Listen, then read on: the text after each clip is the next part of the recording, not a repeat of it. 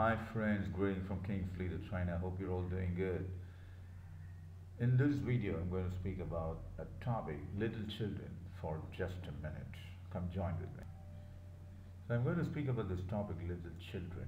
In the book written by Saint John the Divine, the first chapter, we find these words: Little children, I write unto you that ye sin not.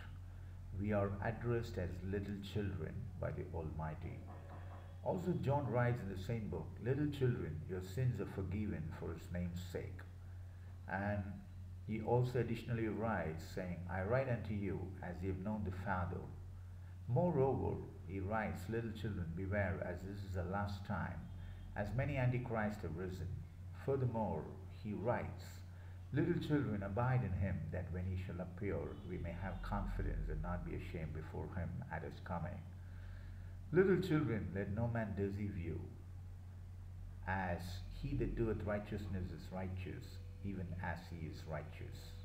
Also in furtherance of the third chapter he writes, Little children, let us not love in word, neither in tongue, but in deed and in truth.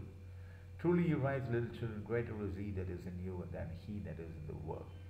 And finally he writes, let no man deceive you, as he that doeth righteousness is righteous, even as he is righteous.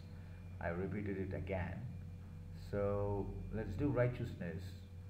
And this is Kingsley the trainer, who is helping you to improve your speaking skills in English on various topics picked up from different kinds of connotations and different kinds of methodologies and different kinds of topics.